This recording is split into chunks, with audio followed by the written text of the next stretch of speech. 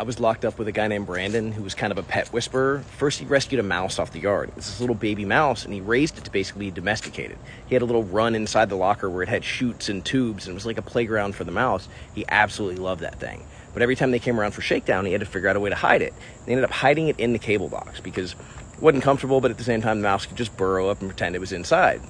Now, they actually ended up taking that mouse. Somebody told on them, the sergeant came down, literally made them give up the mouse, and then released it. There were other officers and other staff who were doing their best to find it, to help him bring it back, to tell him where it had been released. It didn't matter.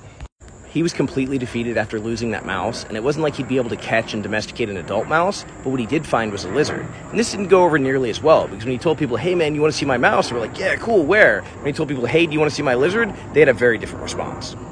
That being said, he did the same thing, and people started realizing it wasn't a double entendre. He used an adapter to rig up light inside the locker and had a little terrarium where people would come by and visit with this lizard.